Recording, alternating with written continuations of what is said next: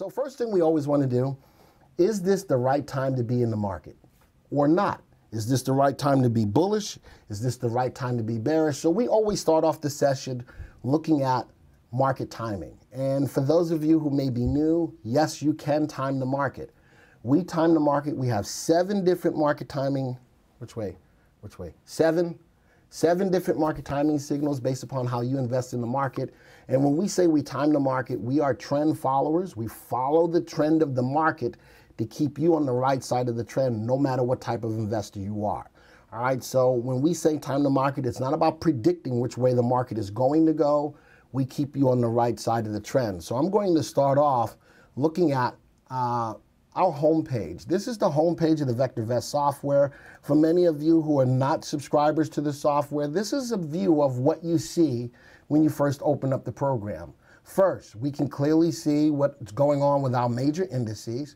Actually, that's not the major indices. All of the major indices are down. The Dow, the NASDAQ, the S&P, and our VectorVest composite. And this is the indicator that we use for timing the market, because this indicator, the VVC, looks at the movement of 8,314 stocks. We feel that it is a better representation of the broad market movement. So all of the major indices are down, not by a ton. The NASDAQ is leading the way, down almost 0.6%, but the VectorVest composite is also down about 0.3%. We go over to our market color guard. This is tracking the movements of the price of the VectorVest composite, the RT, which looks at the short-term price trend of the market, and the buy-to-sell ratio, which looks at the overall health of the market.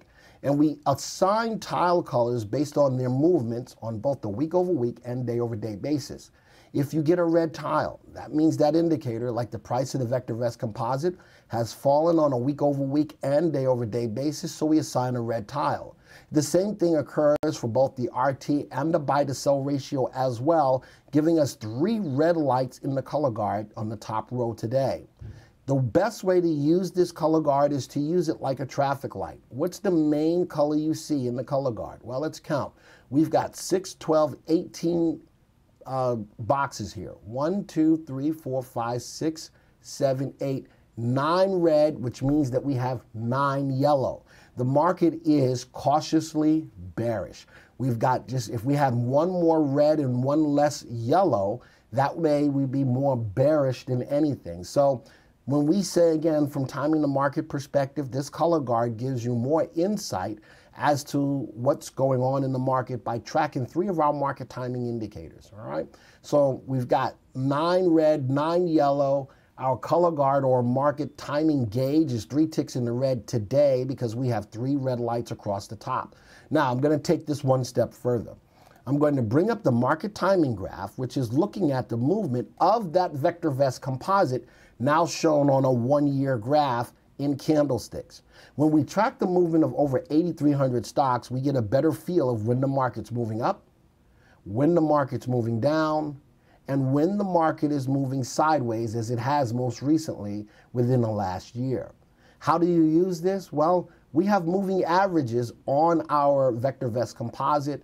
Looking at the 3 and the 8 exponential moving averages gives you a good opportunity to get in and out at the right time. We also look at things like support and resistance as a way to get in and out at the right time as well, bouncing off of resistance or bouncing off of support, utilizing those indicators to help us to get in and out. And I'm going to put this now on a 3-month graph. Is it the right time to be in the market?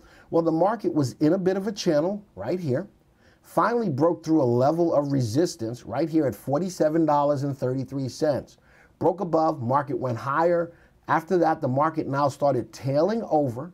The 3 and the 8 exponential moving averages have crossed to the downside on the date of 9/23/2019, which was about 3 days ago. All right, and now currently with today's activity, we have a red bar, a closed red bar, denoting that we have a down day today, but we do have some buying pressure with a long wick at the bottom of the candle, showing that we've got some buying pressure going into today's candle, even though it is still red and on a down day. So is this the right time to buy stocks long? The answer to that is based on the movement of over 8,300 stocks, probably not the right time to buy stocks new. But if you're currently managing your portfolio, do you panic sell? No. Let your stops manage the trades that you currently own. That's the important thing. You know why? Because that is part of your plan.